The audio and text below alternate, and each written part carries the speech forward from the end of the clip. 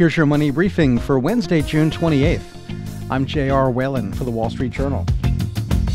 It can be frustrating and costly when someone is told by their health insurance company that a certain treatment or procedure isn't covered under their plan.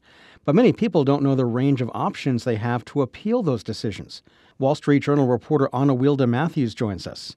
So Anna, aside from the rising monthly costs, what are people's top complaints about their health insurance plans? Well, people have a lot of gripes about their health insurance plans. There was a recent survey from a nonprofit called KFF, and they found some of the biggest complaints were that insurance paid less than consumers expected for a bill, the insurance didn't cover care or a drug that the patient got, or the insurance denied or delayed pre-approval for a treatment that the patient wanted. The survey found that 58% of insured adults had run into problems using their health insurance just in the past year.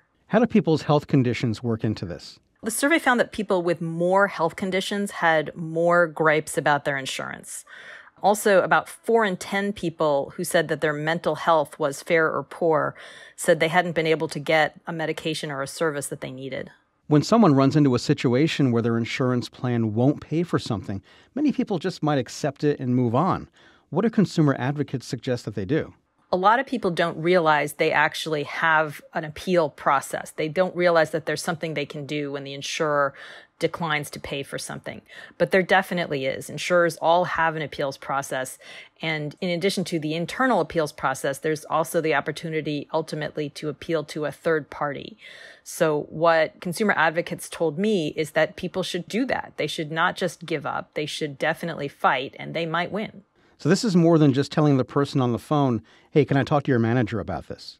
Yeah, absolutely. What the consumer advocates told me is that a phone call is a good first step, but definitely that's just the first step. When you call, you should take notes. You should get the name of the person you're talking to, but that you probably want to file a formal appeal, and you'll typically want to do that in written form. You'll also typically want to work really closely with your doctor or your hospital, whoever provided the care or maybe prescribed the drug. They may actually be better positioned to do the first appeal for you, or you can work with them. But you'll want them to explain why this is care that's really important to your health and why you need it, and it shouldn't be denied.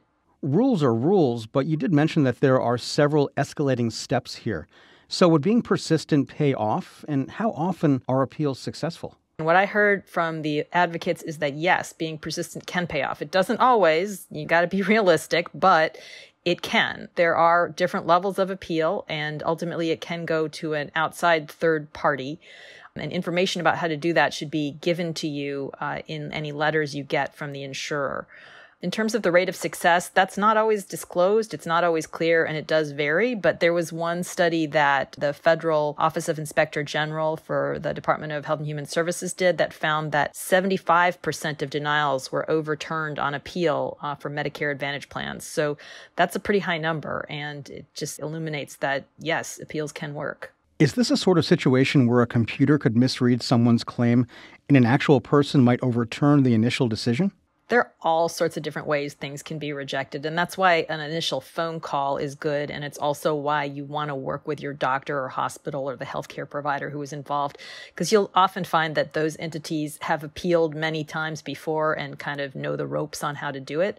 But you'll find that things can be rejected because the health insurer says it's not medically necessary. So that would be one thing, like just don't think this is a treatment you needed.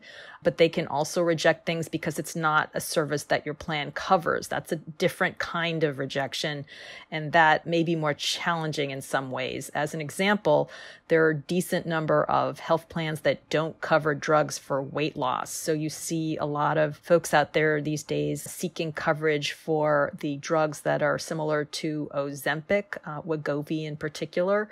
But you'll find that some plans, and Medicare actually is included here, just don't cover drugs if you're trying to take it for weight loss. So if you're appealing that, that really can be sort of an upwards battle and a harder thing to win. What are some examples of third parties that could get involved in the appeals process, and how would they actually assist in that process? Well, it's definitely helpful to seek out some kind of help or an advocate. The first step there is often to go to your doctor's office or the hospital or whomever was working with you to provide that care, because they may know the most. But there are also a lot of private and government entities that might help. A lot of states have these operations called consumer assistance programs. A few examples, for instance, Connecticut has one, New York has one, and they can help people with appeals, and they do a lot of appeals in their state. So if you're in Medicare, there are these programs called state health insurance assistance programs that specifically deal with Medicare. There are also nonprofits like the Patient Advocate Foundation that will work with folks who need help on appeals. One good first step can be to call your state insurance regulator. Every state does have one. They don't always deal with appeals themselves, but they should typically know the process and might be able to help you understand it better. But when considering the appeals process, how much of the responsibility lies with the consumer's knowledge of his or her own policy? Honestly, even before you come to the point of needing to appeal something, it's really good to have information and good background about your policy. So even before you seek the care, it might be good to figure out, is this something that's going to be covered, before you're fighting them on the back end about something you thought was covered. So what consumer advocates told me is that you probably should have the plan documents for your health insurance just around, right? Keep it digitally someplace. There's a document called the Summary of Benefits and Coverage. That's a good start. And those often have links to the more complete explanation of your plan, because people don't always understand the ins and outs of their plan. That's one thing that we found out from this KFF survey. People don't really always know what their plan covers and what they're going to have to pay out of pocket, and these plans can be very, very complicated. That's Wall Street Journal reporter Anna Wilde Mathews. And that's your Money Briefing. I'm J.R. Whalen for the Wall Street Journal.